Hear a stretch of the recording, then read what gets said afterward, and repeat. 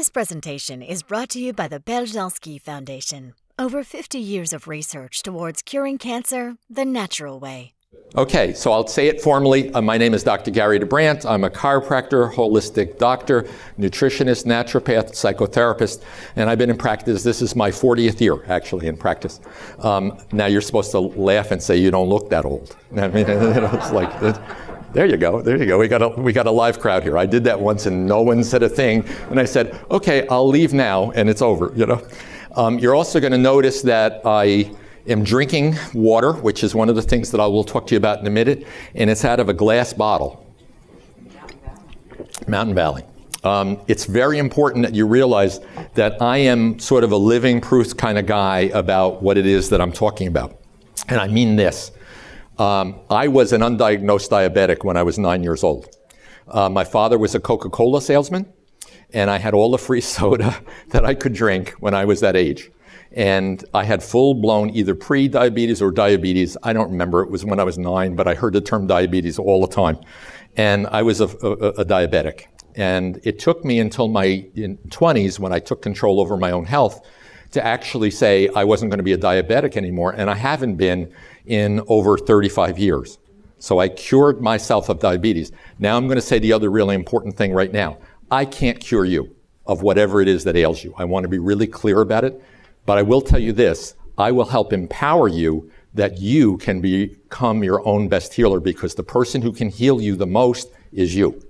And I'm really a firm believer that once we take responsibility for our well-being and our health and actually take some action steps, instead of just talking about it, but actually do the things we're talking about, our health changes for the better.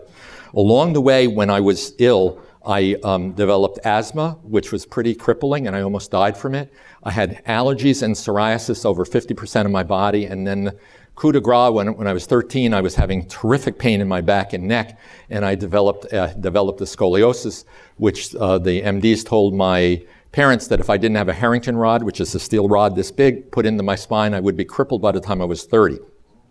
Now, I just told you I was in practice for 40 years, so you know I'm past 40, past 30, and I'm not crippled, and I have never had a rod in my spine. I don't have asthma, I don't have diabetes, I don't have psoriasis. I still do get allergies sometimes if I eat incorrectly and really don't sleep and do the things that I just talked about or are in that sheet. So the truth of this is that I live what I'm talking about. So the things I'm going to talk to you about now are concrete and real because I'm living them, and I've helped somewhere in the neighborhood of 10 to 20,000 other people in my career help do those as well. So the lecture is about detoxification, and it's about liver fattiness and congestion, which is really the way that I think of it. And I want to say here that our bodies are magnificently capable of detoxifying themselves. We were designed to do that. Whoever made us, however you believe in God or a higher spirit or whatever it is, we were designed to detoxify.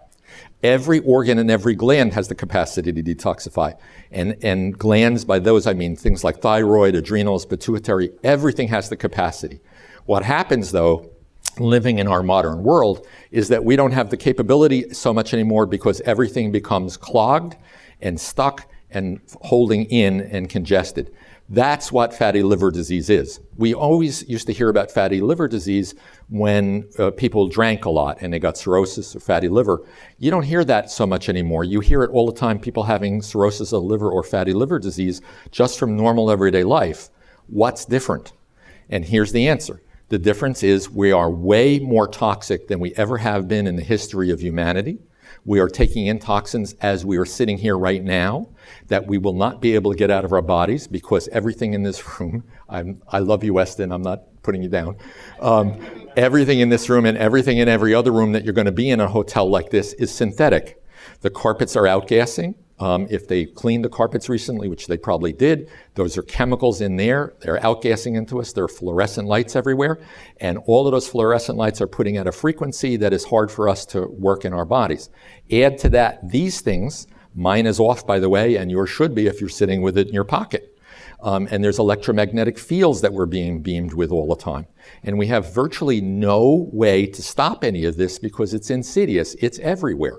The reality is that we are losing this battle around toxicity, except for this. Because at this point, when I get into some of the reasons why we're so toxic, people start putting their heads down, and I watch like this, and I feel like people are just going to collapse and just give up. We don't want to give up. We want to get educated and get empowered to change it. And so you can do things. One of the things you can do with these is not carry them on as much, or put them further away from your body, and do things like there are little chips that you can get that neutralize or harmonize the electromagnetic field that's around there. And that's just one simple suggestion. Drinking out of glass bottles is another. I will tell you the reason why it's so important. What do we think about plastics? Somebody went, It's more than just Plastics are perhaps the single largest and most insidious toxin that we have in our lives today. And what I mean by that is this, very simple. Bisphenol A, BPA, we've heard of it? Yeah. Everybody knows that bisphenol A is bad, but why is it bad? And we should know the reason. It's bad because it's an endocrine and hormone disruptor. It specifically alters the estrogen levels in the body and promotes accelerated estrogen deposits in the tissue. We don't want to have that in our bodies. And so industry, being smart and courageous as they are, says we're going to get rid of BPA and we're going to say that it doesn't have BPA in it. You know what they did? If you have a BPA-free bottle, they got that out and put in BPS, which is bisphenol sulfate, which is a kissing cousin to BPA and 10 times more hormone disruptive and difficult for the body to get rid of. So that's in your BPA-free bottle. And then there's something called phthalates. Anybody know what a phthalate is? It's the consistent form if you have a plastic water bottle or any other thing that either allows it to be stiff or soft.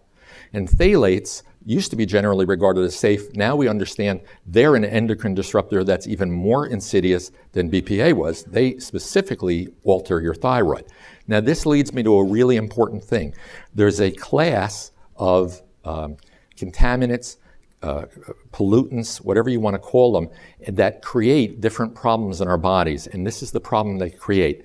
The term obesogen didn't exist 8 years ago. Somebody coined it because of the problem that we're having, which is obesity and diabetes are coming together in the form of diabesity.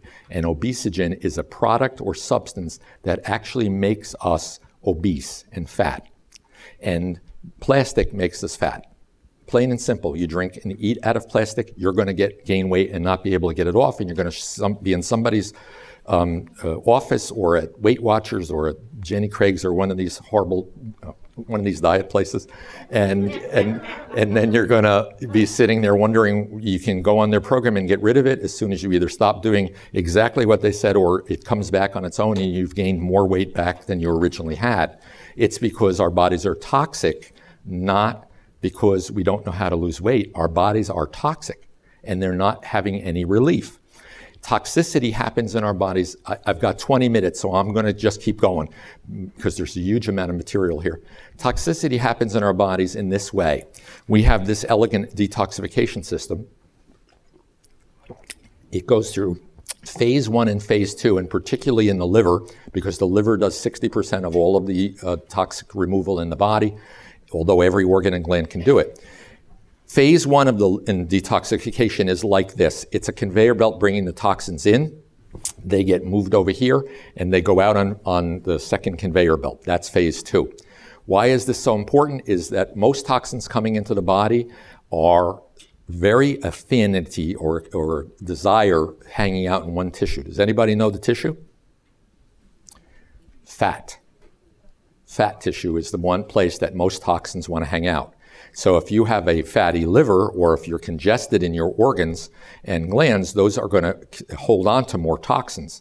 And particularly since the liver is right here and we have it right around here, we start on putting on more visceral body fat. Everybody know that term? It means organ body fat. That is the most dangerous type of fat that we have. It's the one that will actually shorten your life because it puts out its own set of hormones. And we don't want to have that happening. It's not a gland, it's not an organ, it's fat. And it's doing an insidious job of creating more inflammation. We used to hear the term, money is the root of all evil. I'm here to give you another idea. Inflammation is the root of all evil. And when we become toxic, we become inflamed, and we move towards disease states, including autoimmunity. And if you have an autoimmune disease, I will tell you now, toxicity has reached a place where your body can no longer self-regulate and it needs help with detoxification. So this phase 1 and phase 2, I want to say it a little bit clearer. Does everybody remember the I Love Lucy show? Okay. Everybody remember the Lucy in the Chocolate Factory? Right. People could be 15 years old and they know that show. It's amazing how many people know this. So that's a little bit of a good analogy right here. Phase 1 is the first conveyor belt bringing the chocolate. And if you remember what Lucy had to do, she had to take the chocolate, move it from one conveyor belt to another, and then it moved out. And everything in the beginning of this was smooth because the chocolate was coming in slow enough. And she was smiling and kind of like, oh, I got this and I can do this. And then things started to speed up a little bit. And so she got a little bit nervous. She couldn't keep up with it and she started doing this. She started stuffing the chocolate in her pockets. She went down her pants. She had a chef's hat on. At the very end, she put it underneath the hat, if you remember. And then the very thing when it kept getting faster and faster, and that, by the way, the analogy is toxins coming into our body as they accumulate, she wound up putting it in her mouth, and the end of the show is like this. We all remember, it's a classic scene. What happened was she couldn't get the chocolate, the toxins from the first conveyor belt to become water soluble, which is the way that we get them out of our bodies.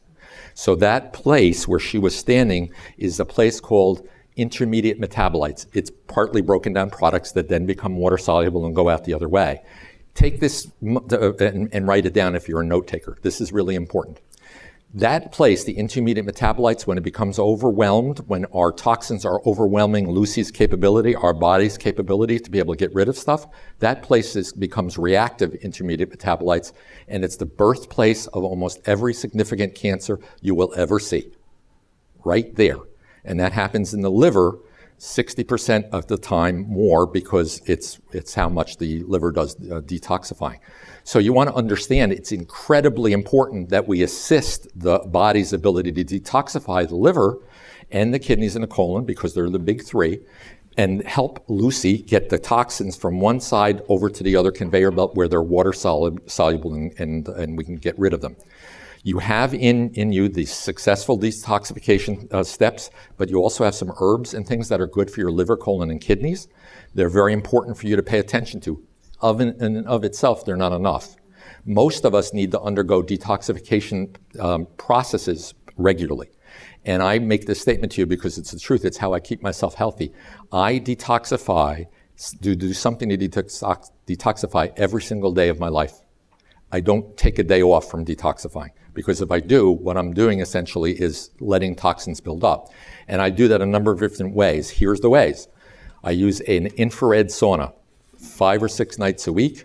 I have a portable one. I have shots of it upstairs at my booth. You're welcome to come look at it. It's inexpensive. It does not have flame retardants and other chemicals that are usually associated with these. I will not name anybody else's brands, but please be aware that that's in almost every brand that you're going to see commercially in the portable ones. They're just full of chemicals.